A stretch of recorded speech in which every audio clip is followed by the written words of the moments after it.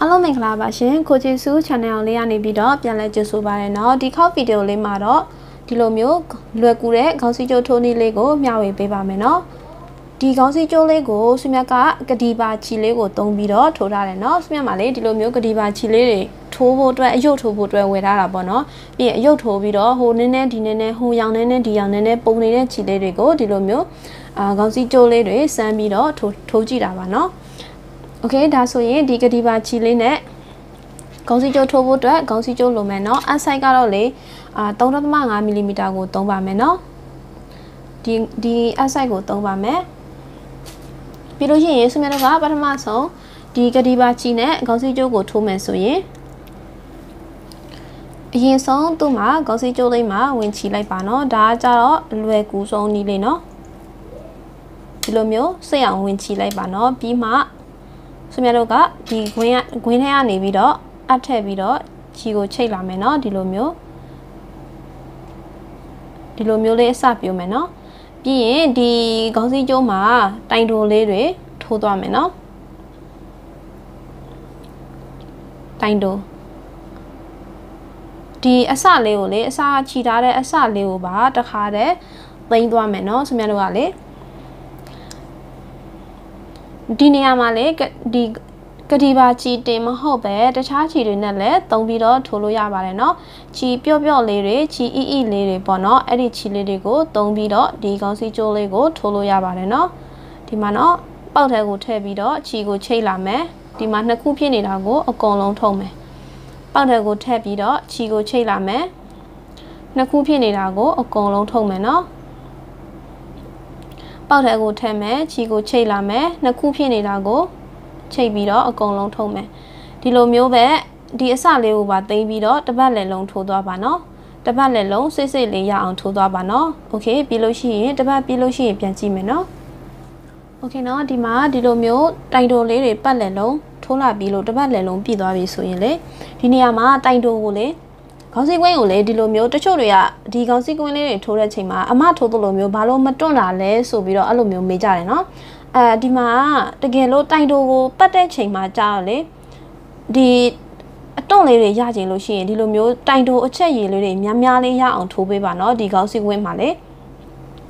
တကယ်လို့ပြည့်သွားပြီဆိုရင်ဒီလိုမျိုးအထဲကိုဆွဲထည့်ပြီးတော့ထိုးလို့ရသေးတယ်ဆိုရင်ဒီလိုမျိုးဆက်ထိုးပေးပါเนาะ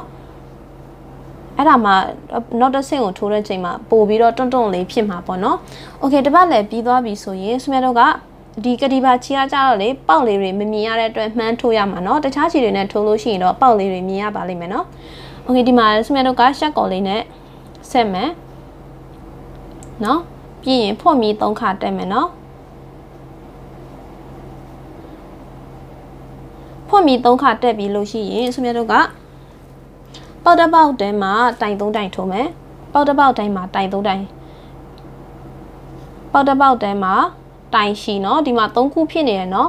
3ခုဖြစ်နေတာကိုအကုန်2ခုကိုထုံးမယ်အရင်ဆုံးအဲ့ဆို2ခုကြံမယ်ပြီးရင်နောက်တာ2ခုကိုထုံးမယ်เนาะပြီးရင်ဒီပေါက်ထဲမှာပဲနောက်တစ်တိုင်ထိုးမယ်ဒီမှာ3ခုဖြစ်နေတာကို2ခုကိုထုံးမယ်2ခုကိုထုံးမယ်เนาะဒီမှာကဖွင့်ပြီး3ချက်ကိုပါရေးတယ်ဆိုတော့3တိုင်ပြီးသွားပြီเนาะနောက်တစ်ပေါက်မှာလည်းပဲတိုင်3တိုင်ထိုးမယ်ပေါက်တစ်ပေါက်ထဲမှာပေါက်တစ်ပေါက်ထဲမှာတိုင်3တိုင်เนาะတစ်ပေါက်ထဲမှာเนาะတိုင်ရှိဆိုတာ3ခုဖြစ်နေတာကို2ခုထုံးမယ်2ခုကျန်အောင်ကို2ခုထုံးမယ်เนาะဒီပေါက်ထဲမှာပဲတိုင်ရှိထပ်ထိုးမယ်ဒီမှာ3ခုဖြစ်နေတာကို2ခုကိုထုံးမယ်2ခုကိုထုံးမယ်ပြီးရင်နောက်တစ်ပေါက်မှာလည်း3တိုင်ပြန်ထိုးမယ်3ခုဖြစ်နေတာကို2ခုကိုထုံးမယ်2ခုကိုထုံးမယ်ဒီပေါက်ထဲမှာပဲတိုင်ရှိထိုးမယ်2ခုကိုထုံးမယ်2ခုကိုထုံးမယ်အမှရေးမယ်ပေါက်ထဲကိုထည့်မယ်ခြေကိုချိတ်လာမယ်3ခုဖြစ်နေတာကို2ခုကိုထုံးမယ်2ခုကိုထုံးမယ်เนาะဒီလိုမျိုးအပေါက်တစ်ပေါက်ထဲမှာ3ချက်နဲ့တစ်ပတ်လည်လုံးပြည့်အောင်ထိုးသွားပါเนาะပေါက်တစ်ပေါက်ထဲမှာ3ချက်စီเนาะတိုင်ရှိ3ချက်စီနဲ့ပတ်လည်လုံးပြည့်အောင်ထိုးသွားမယ်ပြီးလို့ရှိရင်တစ်ခါပြန်ကြည့်ကြမယ်เนาะโอเคเนาะဒီမှာဆွေးမြတ်ထိုးလာပြီလို့တစ်ပတ်လည်လုံးပြည့်သွားပြီဆိုရင်လေဒီမှာပထမဆုံးထိုးထားတဲ့ထိတ်လေးမှာပေါ့နော်ဒီထိတ်လေးမှာရှက်ကော်လေးနဲ့ဆက်လိုက်မယ်နော်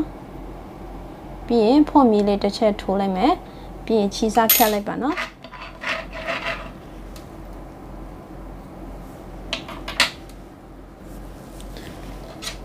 ချီစားဖြတ်ပြီးသွားလို့ရှိရင်ဆွေမျိုးတို့ကဒီအစလေးကိုသိမ်းလိုက်မယ်နော်ဒီထဲမှာချီစားလေးကိုဒီတိုင်လေးတွေရဲ့ကြားထဲကိုခေါ်လာပြီးမှသူ့ကိုဖြတ်မယ်နော်ဒီတိုင်းဖြတ်လိုက်လို့ရှိရင်လေဒီကတိပါချီကအစကထွက်သွားမှာဆိုလို့နော်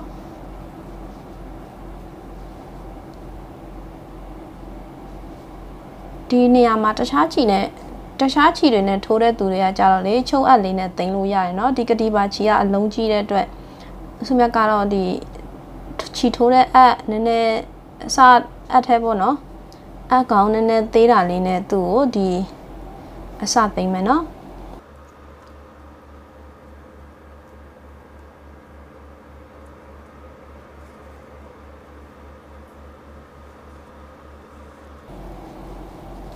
โอเคเนาะဒီလိုမျိုးအစသိမ့်ပြီးလို့ရှိရင်သူ့ကိုဒီစလေးကိုဖြတ်လိုက်ပါเนาะ